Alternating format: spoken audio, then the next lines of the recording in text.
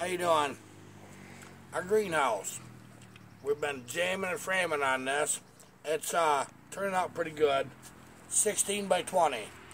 This is a temporary greenhouse. I'm going to get into what I'm thinking, and I'm going to share it with you.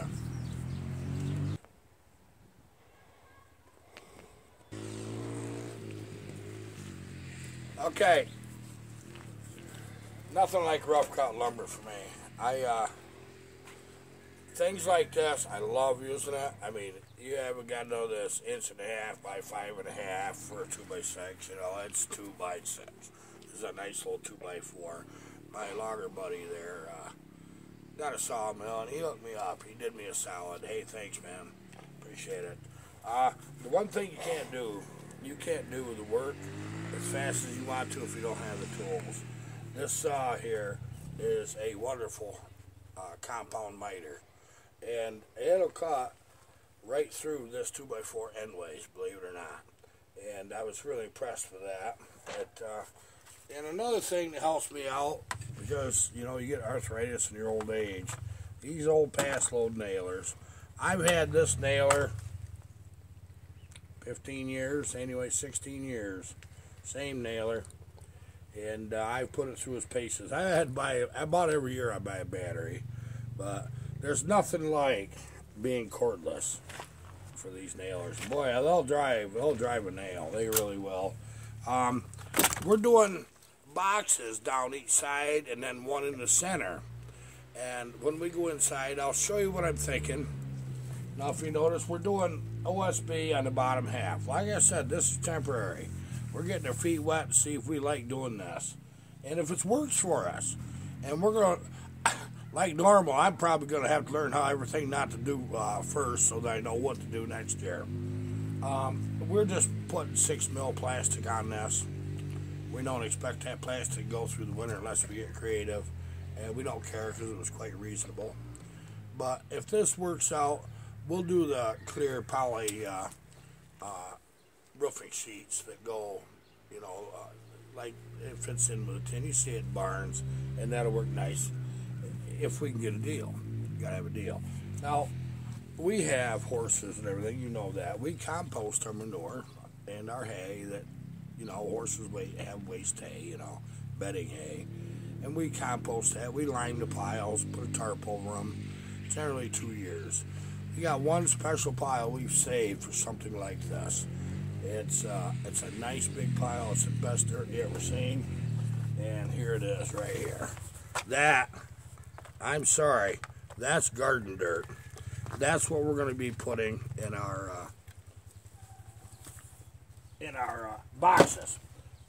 Okay, we might just well go right inside, and I'll show you some of what we're going to do.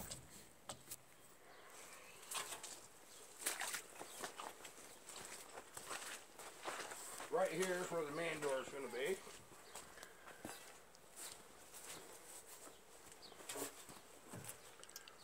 Okay. Boy, that's nice and soft right there. We're going to have all the way down this wall, in the back wall, and right up the other side wall, 36-inch deep boxes, mostly tomatoes.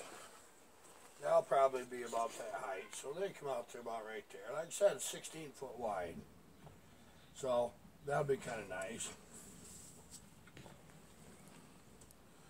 I'm thinking about 2.5 feet high, maybe three, close to 3. Okay, by making them 3 foot and 3 foot for 20 foot long, that's quite a little bit. And then you're going to have 3 foot across the back. You know, it'll be just a big L.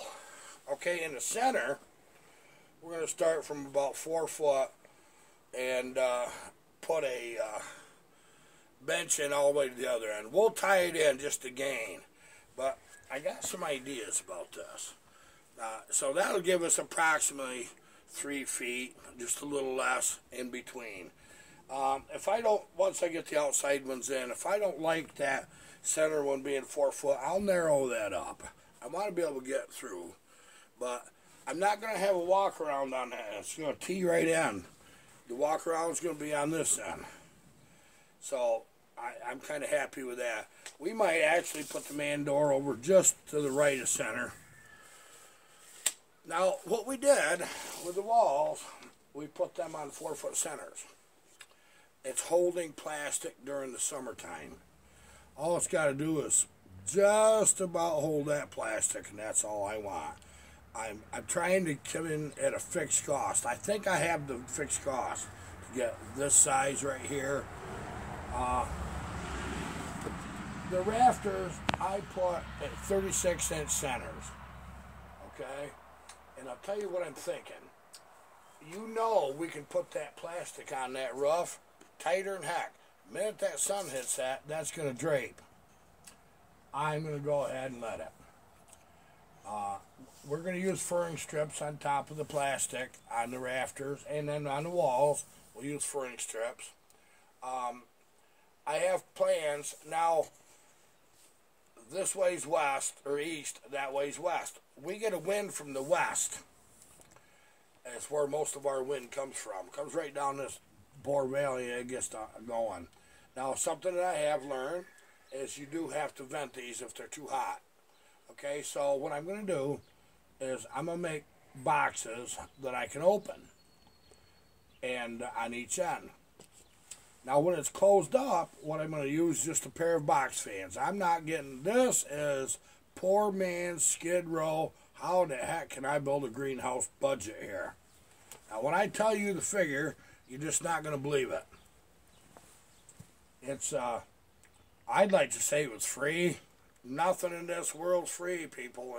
Not for me, anyway.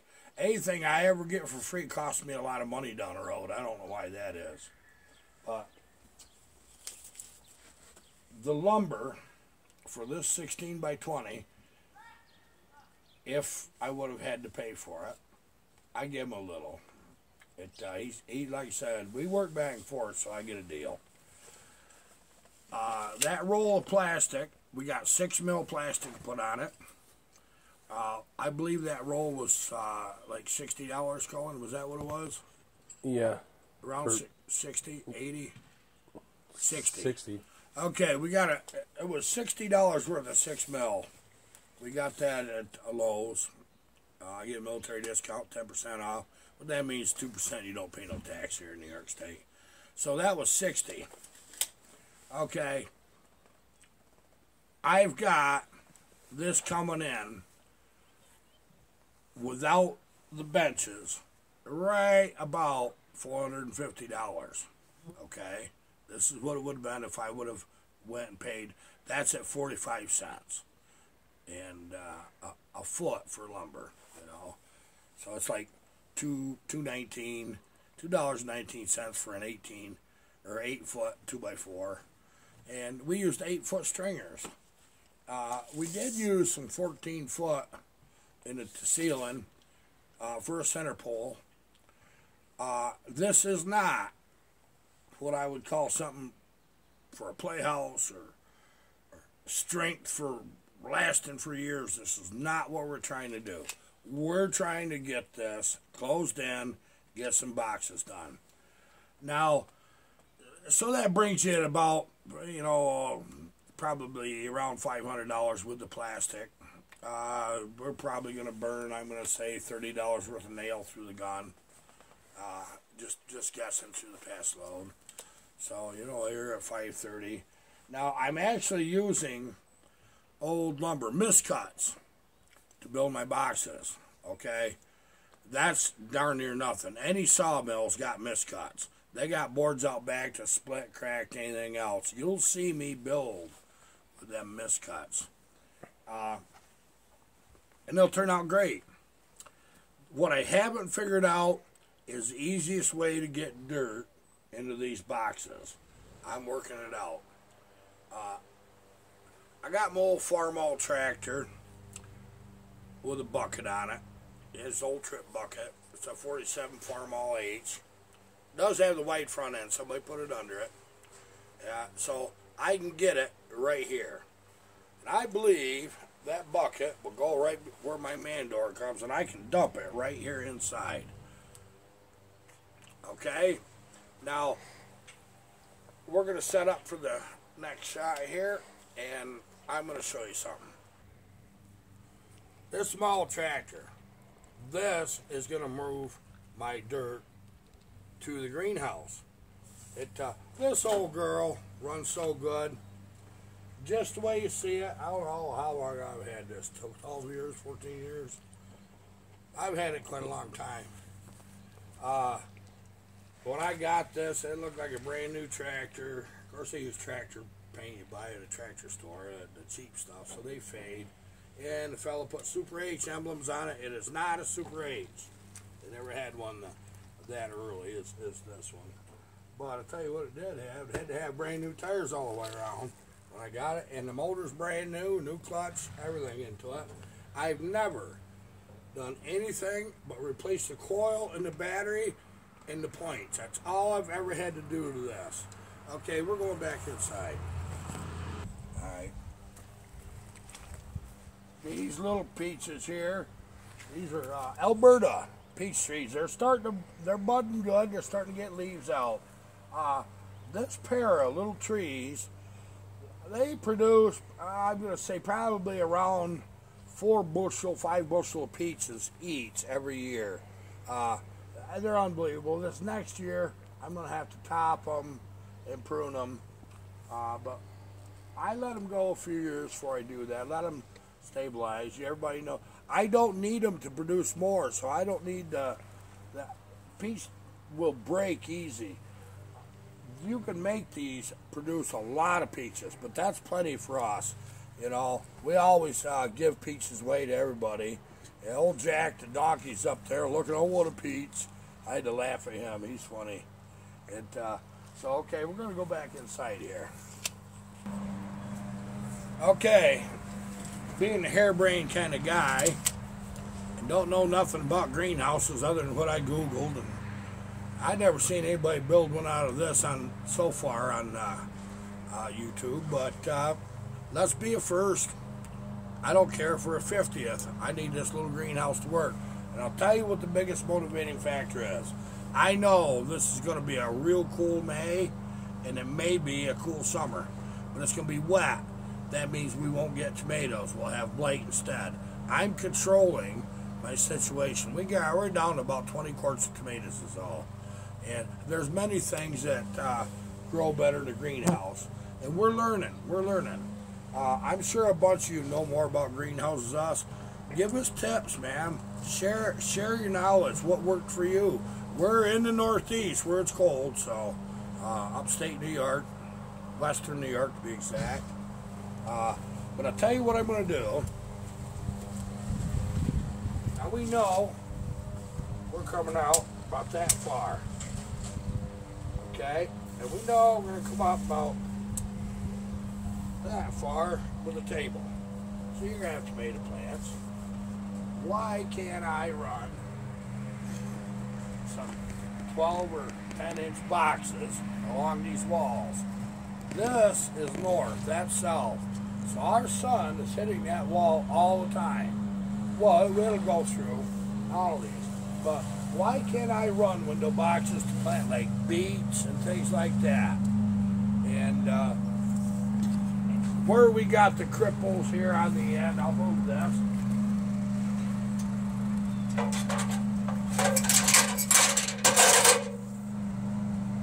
I want to put a cable right across down through here. I'll tell you why I want to do that. Barbara wants hanging plants. We use a tiny little cable clamp so that they all stay. We can support them from the ceiling. I seen something where a guy was hanging his cucumbers. I want to do a bunch of pickled cucumbers. I thought I'd try just a couple in here on one of these walls, maybe in a corner or something, and just see how they really did when you let them just drape. If it don't work, I know I grow them in the garden, and we'll have it. It looks like we're going to plant about 10 pounds of red Pontiac for early summer potatoes. They're already eyeing Hopefully here, very, very quick, I can get them in the ground. But I'm not planting my whites, my Kennebecks, until the 1st of June. I want them to be a fall crop for winter potatoes. And we're probably doing right around 40 pounds of them. We might do 50. Let's just see what happens. We're doing a bunch of sweet corn. I want to try in here a little hand and a few vegetables I think will work, like head lettuce. I want to try a little bit of head lettuce in here. There's a bunch of stuff I know people do. One experiment, we're going to do broccoli in here. Now what's nice is I'm shorter, like broccoli, I think 70 day or something like that. You can plant it twice. Now, I'm sorry, but if broccoli works in here, that would be wonderful. What I'm going to do for a watering system is, we have a hydrant up in the pasture. I can hook a hose to that. I want a dedicated water line in here that I can hook to and just walk around and water. Like my tomatoes and one thing or the other, I'll probably bury PVC in the dirt and let them water in the dirt. I know we don't want water on the leaves of the tomatoes. I know that. I'm really piped about this. We have a very short window to get this done. Very short. I can't take much more time. I've got saws to build. I've got other things that need to be done. Really desperately need to be done. Spring was upon us before I knew it. And I'm hustling. We're working 7 days a week, Cullen and I are. Cullen's like, oh man, it's not that bad. But we like groceries, don't we? Gotta have them vittles. Gotta get them vittles.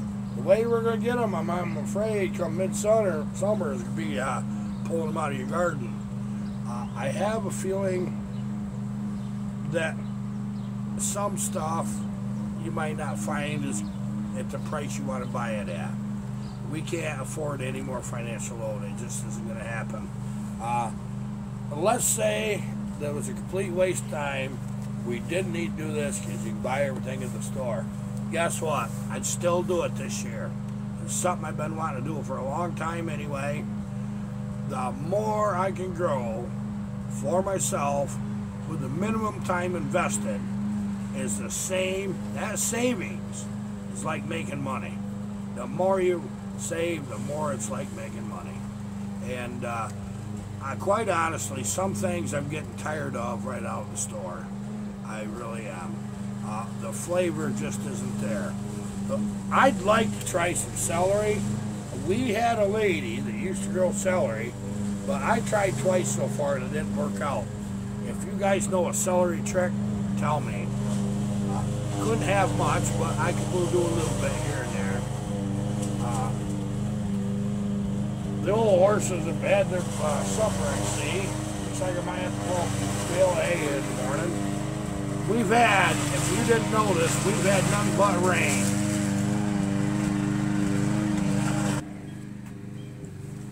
Okay, what I'm doing with this project, with the greenhouse, I'm going to share everything that went wrong, everything that went right, what I personally think could have been better, what grew good in here and what didn't. So periodically, in between saw building, once we have the gardens in and this greenhouse running, it isn't going to take me very long. We're burning it up. I mean, we're just flying. I'm going to share it with you, everything. In between saw builds. Heck, we might even run a build do a saw build in the greenhouse. Who knows? I can't wait to get back to them. We did, I think, work out a shipping problem. So, guys, good luck. Yep. Gonna take a couple days to get one saw out. Once that works, we'll do more. But I gotta build more. I thank you for your patience and your understanding. Hopefully, we got your understanding and your patience. But in these times, this channel isn't going to be about just one thing. The whole world changed for me on what I was going to put up. It really did. I was going to do just a small garden, which meant Cullen and Barb could handle it. and I didn't have to mess with it. You just keep right on building saws. And maybe like every other weekend, I wanted to do some dirt biking or go do something, go hiking, go be out in the woods. This is the kind of stuff I wanted to do. But I had to do this. I felt the need. I felt the panic. You ever get them times when you can't sleep and you don't know what's bothering you? And then when you figure it out, all of a sudden from then on, you sleeping good? Yeah, one of them moments right there. There's been so many kind words said in that last video. I thank you guys so much. I think tomorrow we'll have a lot of this plastic on, and if that works, that means we're rainproof. That means I can back my old 1-ton right up here and we can build some boxes. I got some pile holes to fill. I don't think this is all we're doing. Do give me ideas, people, what really is good in greenhouses. I know carrots are a bad idea, peas, stuff like that. I'm not doing them. We got places for them. So, until next time, I thank you for being here. Goodbye.